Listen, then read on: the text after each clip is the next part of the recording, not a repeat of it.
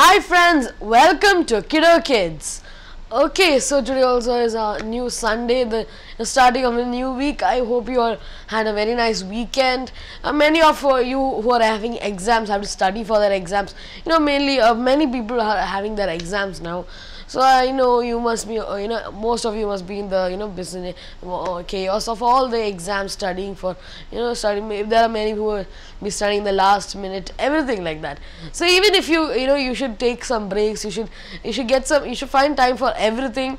So you should take some break. You should take some time to call, watch KiduKids. Call to KiduKids. You can play games. You can tell me what subject, what exams are going on. Or if you don't have any exams also, then you're free. Then what are you doing right now, or many things like that. So that is related to our topic today.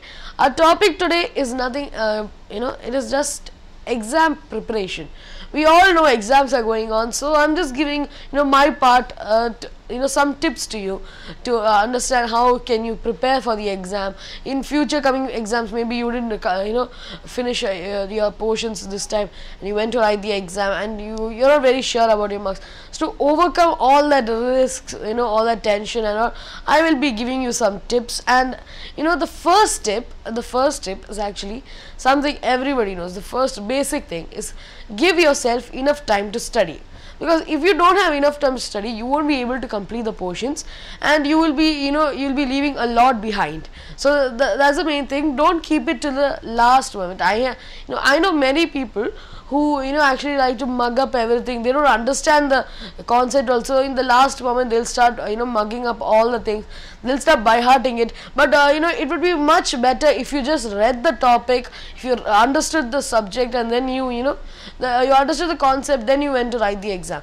That would also be very nice if you did that. Then also there are many tips, give yourself enough time to study itself. In the studying, it comes in the studying process. So in this method only we have many tips. So I told you, don't start cramming up all the things in your mind, then you won't understand anything. Because many things at one time, too many cooks ruin the soup. So just like they spoil the broth, too many cooks spoil the broth. So just like that, if you learn so many things in one day itself, so many subjects in one day, you won't understand anything. So mainly you should give yourself time to study. And by talking about that, we had many children come in late for the exams also. So that can also be a problem. But maybe it's not your fault. Children were coming by their parents also. Here we have buses, but buses also are being very, very late nowadays.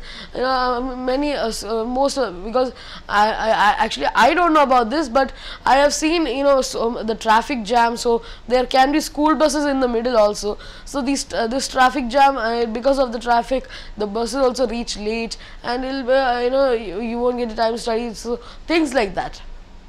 So, and don't over prepare yourself. That is, don't get so confident, or don't be confident but not overconfident. Because if you're overconfident, then you'll think you know everything. You won't prepare in the last moment.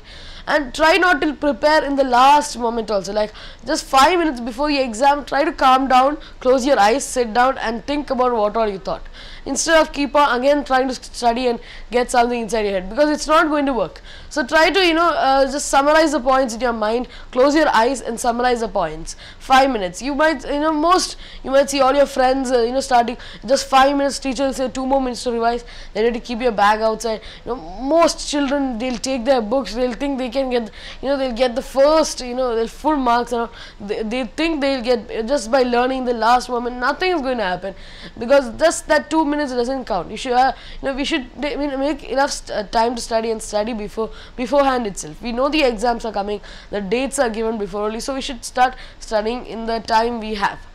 So just like that, now in the studying concept itself, when you're studying, you should one main thing you have to do is organize your study area. That is, wherever you're sitting and study, organize it.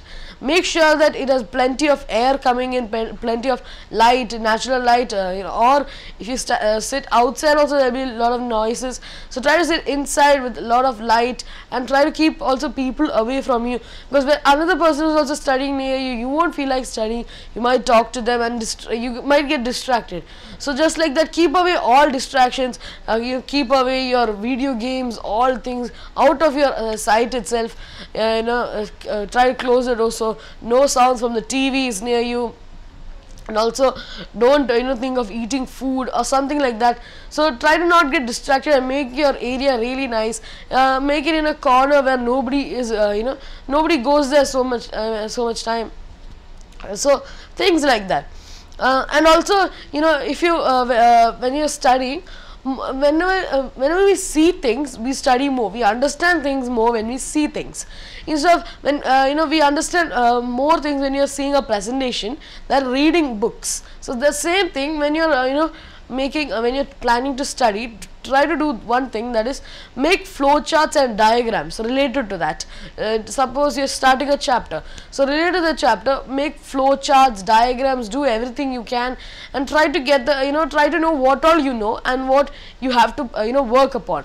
So make flowcharts before the chapter, you start the chapter, make a flowchart or diagram on everything, poems also is enough.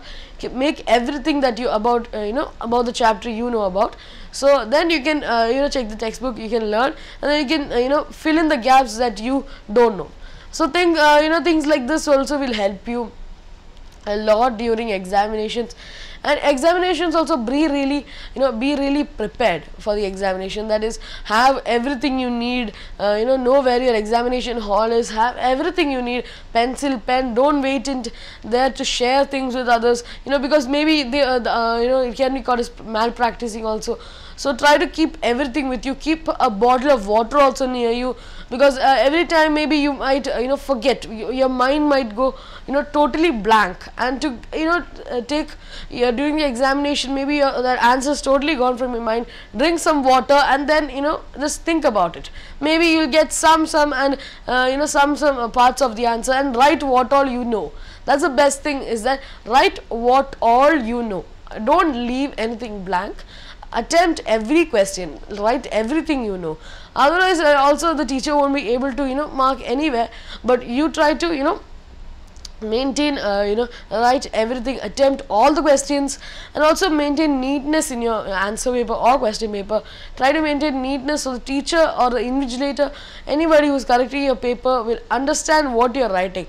Otherwise they might give negative marking also for that. So try to be neat in your work, and even in the and also be well disciplined in the examination hall, because you should take it seriously, and you should not just like a library, you should be really quiet there. Instead of reading books, you're just writing, you're writing an examination. So be really quiet there, and don't make any don't do any sort of like that stuff. So that is one thing actually. I told you a visual aid is always better than the reading one. You'll understand more than the usual. The next thing is practice on old exams. That is one of the things that I like to do, where I will take the I'll take question papers from my maybe from my friends who are bigger than me, 1 year bigger than me. I'll take question papers from them. I'll take question maybe from my brother, my cousins, everywhere. I'll take question papers from different areas, because they'll all be having different formats. Then I'll understand how this format is going, how the question papers format is going to be, how what is the type of questions they're going to ask. Is it very tough, is it very easy? So like that you'll get a basic understanding of the question paper. And also it will be a revision after you study all the subjects. You can revise on that question papers, you can do a revision, a quick revision on it. So that is also a good thing. And you will get to know, you can ask those people the doubts also. If these are challenging questions, maybe these questions can come repeated also, because these questions are very challenging. The same thing can come in the next paper also. So be ready for anything that you're about to face, and don't get tensed during examination. Don't get tensed. If you get tensed, you will forget everything. Don't look at everybody. Don't just ignore everybody. Try to maintain. Look at your paper and write. So then you will be able to remember everything that you learned about the topic. And if you can also, if you have some doubts related to the question, not the answer, if you have some doubts related to the question, then feel free to ask questions to the invigilator, not related to the answer but to the questions. If you didn't understand how to frame the answer, ask the invigilator. She will be happy to help you. That is why an invigilator is standing there. So ask and by the way, invigilator means the person who is attending your exam, not attending, actually looking after you during the examination. Checking if you giving you the answer sheets, giving you the question paper, just like a teacher. So they will be standing there, and feel free to ask them questions if you have doubts. And also every time most of the people will get answer sheets. When you go to bigger grades, you'll get answer sheets, and these answer sheets must be try to always number them properly, the page numbers. Don't, because you should not get confused in the end. Try to put the numbers on all the pages, so you don't lose your mark anywhere. Mark means like not the literal mark. Okay, you don't lose where maybe you don't know the answer for this question. Leave that question, go to the next question, try to finish the whole thing, then come back to the question if you have time. So that's what you have to do. If you don't know a question, don't sit a long time waiting, thinking about that question only. Then your time will be totally gone, and you won't be able to write the rest of the exam. So when I'm talking about time, the next thing that comes up is time management. During the exams, if it is a 2 hours and a 2.5 hours examination, don't wait. Don't wait for 2 hours and 45 minutes. Don't think the teacher will give you an extra time. So don't think like that and sit. Try to finish all the sections really easily. Say there might be 3 or 4 sections. So try and one thing is, the teachers will understand if you name the questions properly. So if you want, you can start from the last section, the toughest one also, with the HOTS question as a higher order thinking skills question. You can start from there, then you can go to the easy ones. So because if you take more time in that, and if you do all this and you lose time, then if you can't do that, so many marks will be lost. So that is also one thing you can do. And now, before I go into more things, tips of examination, let's go for a short rhyme.